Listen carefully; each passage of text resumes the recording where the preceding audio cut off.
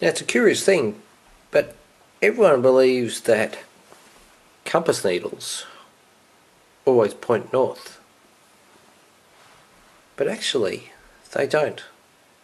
They point close to north, but they point towards the North Magnetic Pole, not the North Pole of the Earth.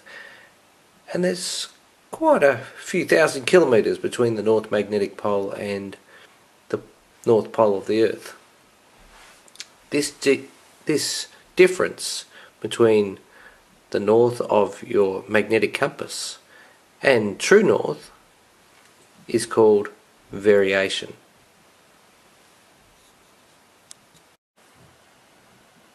Now it turns out that the variation across the Earth is not the same. It depends on where you are.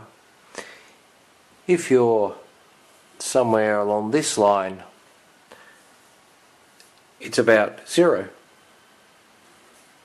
So it means that your magnetic needle actually points to north.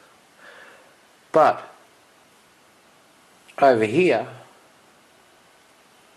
it's 2 degrees to the east. Your magnetic needle will point 2 degrees to the east. Over here it's 4 degrees. Somewhere along this line it might be 6 degrees. 8 degrees over here. 10, and where we are in Melbourne it's just under 12 degrees. If you're over here in Tasmania it might be 14 degrees. So your compass, that might be true north there.